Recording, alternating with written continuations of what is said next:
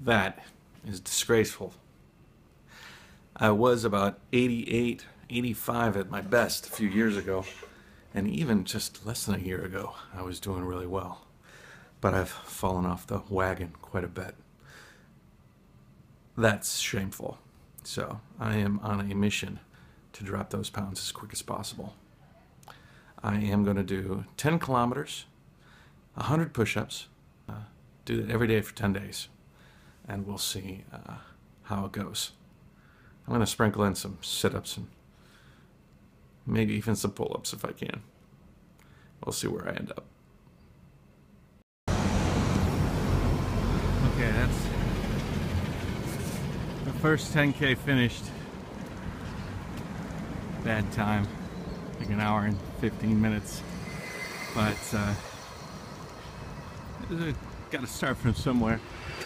I was reading about Mount Everest because I want to climb it. I'm going to climb it, but I got to get my cardio in shape, or I'm gonna not do well.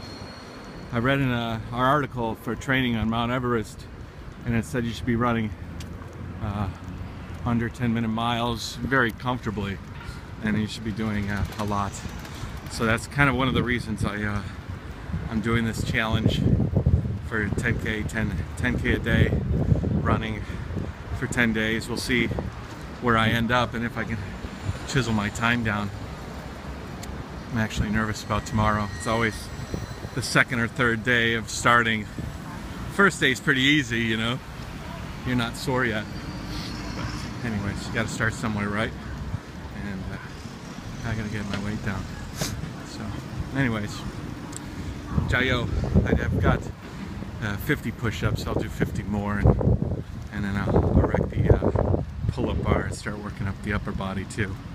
But I was thinking about life on the road, and I think it'll be easier because training will be sort of part of daily life, riding that bike. Not to mention there'll be a beautiful place every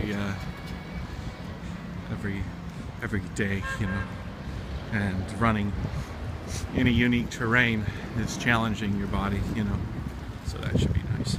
Anyways, now it's time to get to the office, work a little bit on a Saturday.